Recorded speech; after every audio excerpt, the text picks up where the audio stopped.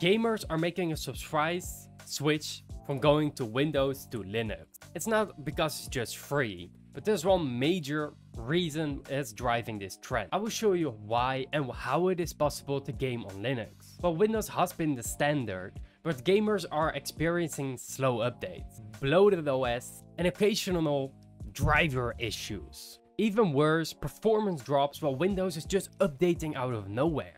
Right now, I'm going to show you how to install games easily on Linux. The first thing you need to do is open your browser.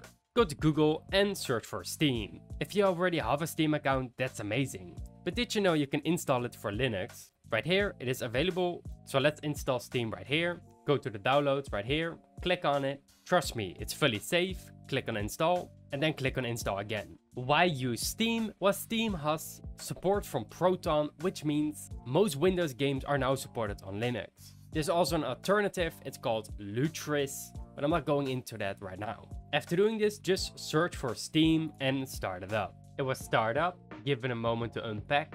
All you need to do right now is log in.